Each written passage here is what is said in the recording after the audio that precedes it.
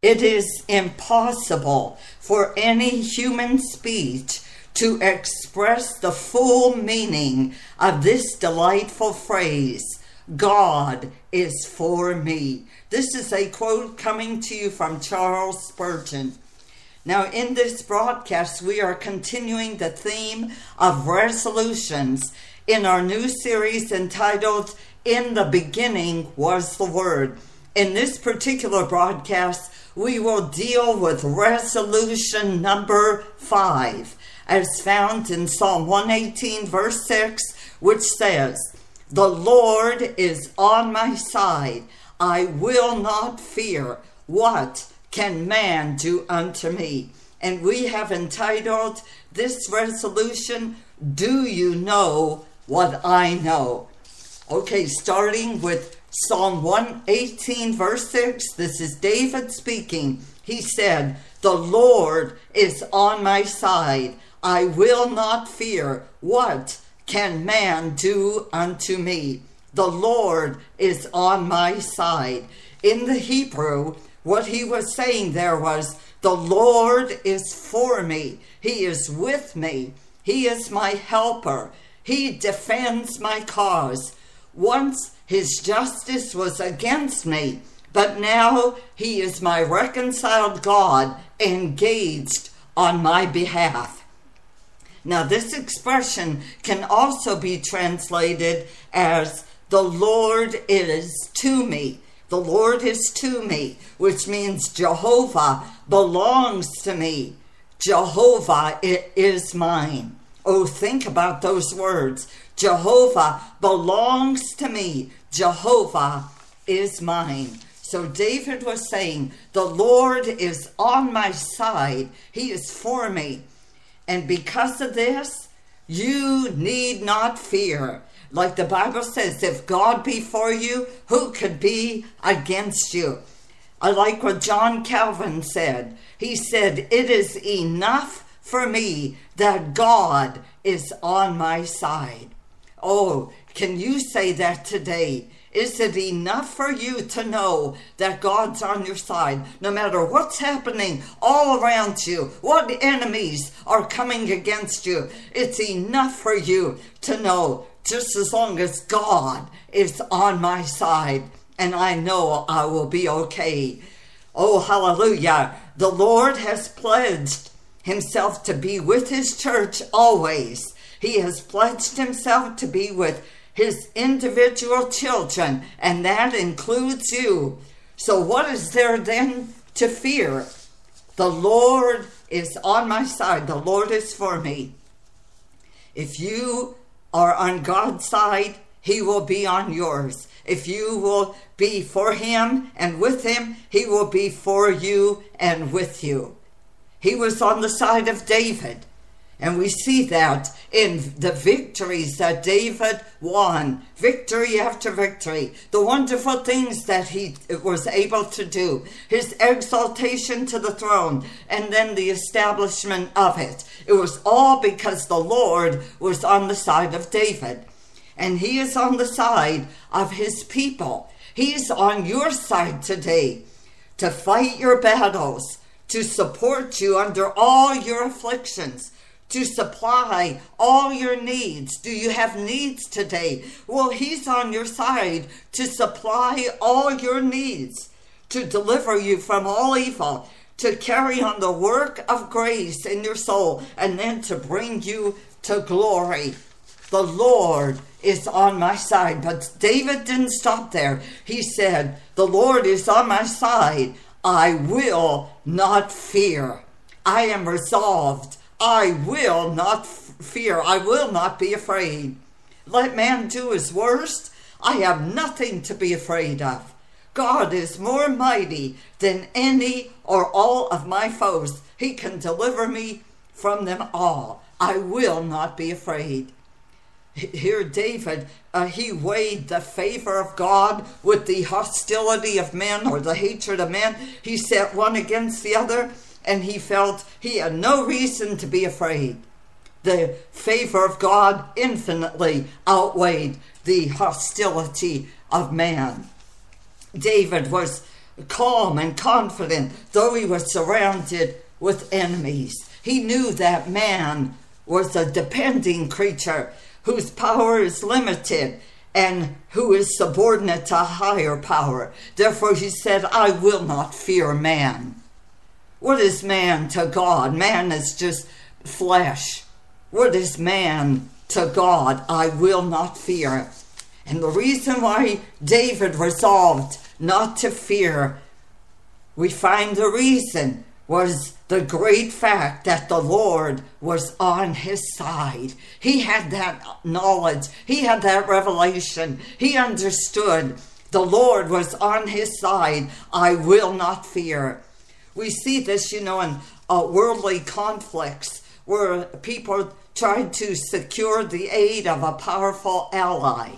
Like, for instance, in a lawsuit, they were trying to retain the services of a powerful advocate, or in attempts at worldly advancement, they'll try to win the friendship or the interests of some prominent figure who could further their aims, the aims that they have in view. And they think this way. They say, if only so-and-so could be on my side, I know that all things will go well for me. Oh, if I could only have that person on my side, I know everything will be all right.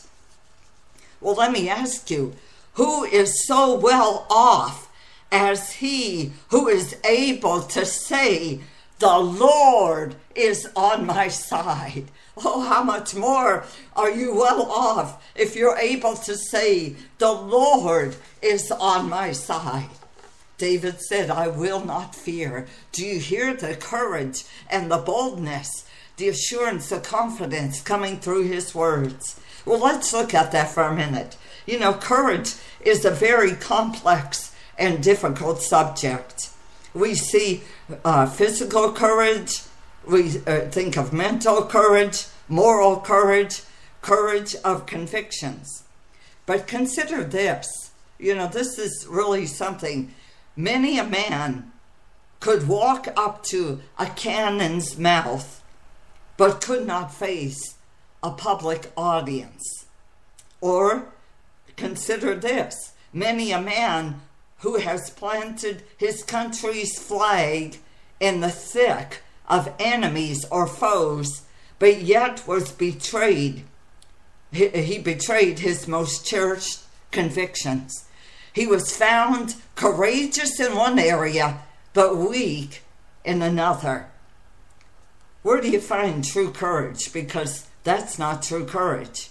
That's courage in one area, but not totally in the whole area. Where do you find true courage? Well, David described it here in this text.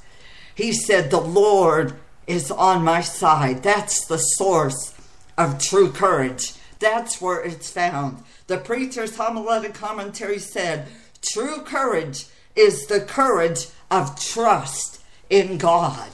That's where you'll find true courage. You cannot rely on self-reliance. That will not keep you through.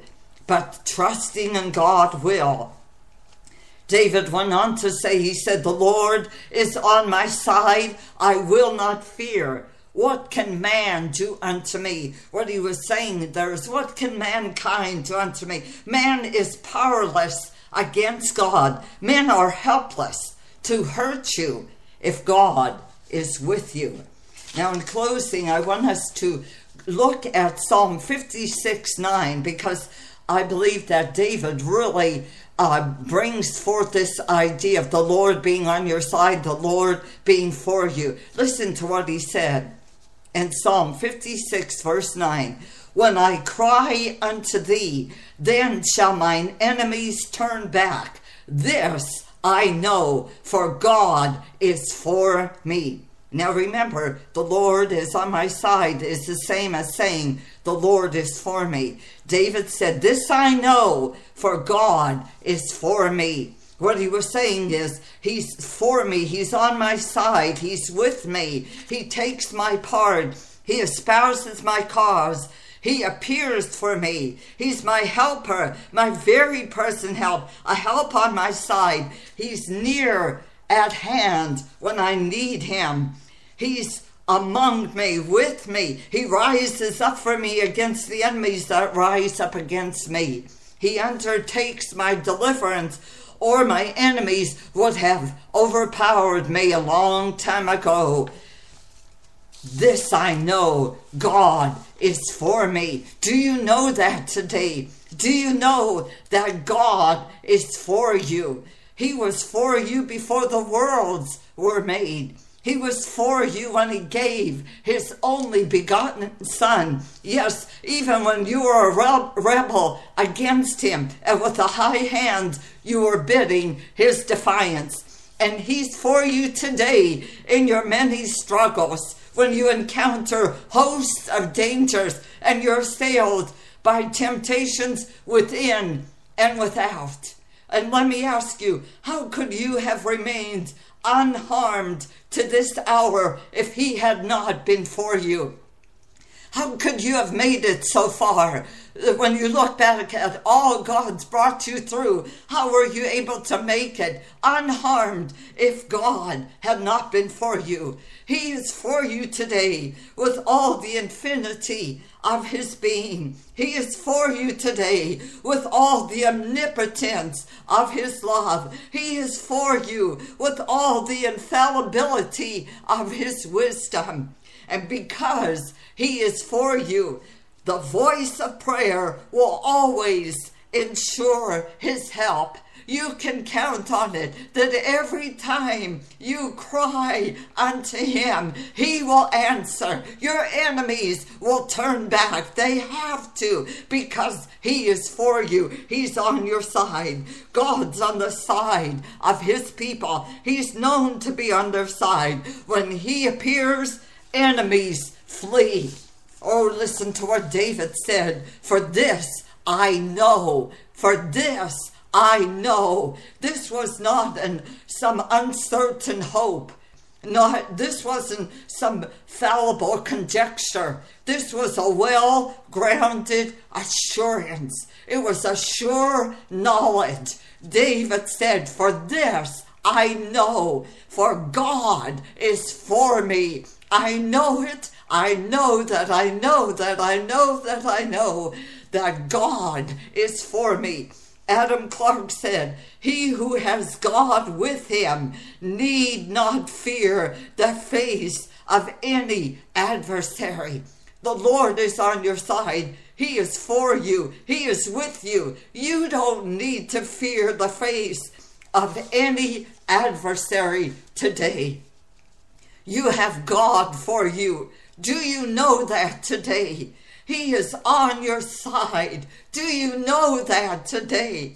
Because he is for you, you can be assured that when you pray, your enemies have to flee. You don't have to be afraid of what the devil may throw your way. The Lord is on your side. God is for you. Like David said, I will not be afraid, for this I know, for God is for me.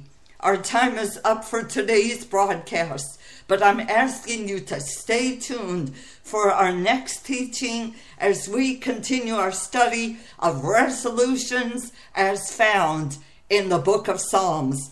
This is Connie Giordano with Walking in Truth Ministry, praying that you are edified, strengthened, quickened, and totally transformed by God's powerful, life-giving word. In Jesus' name, amen.